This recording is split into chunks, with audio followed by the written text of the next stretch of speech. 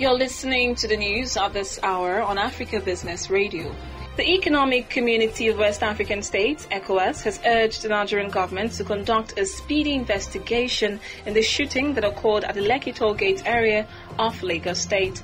The body in a statement on Wednesday expressed its condolences to the families and friends of those who lost their lives during the protest and also wished the injured speedy recovery. ECOWAS added that while it recognizes the right of citizens to freedom of expression and peaceful assembly and protest, it wishes that those rights be exercised in non-violent manner. And that was the news at this time on Africa Business Radio. You can continue to listen live online at www.africabusinessradio.com or via our mobile app.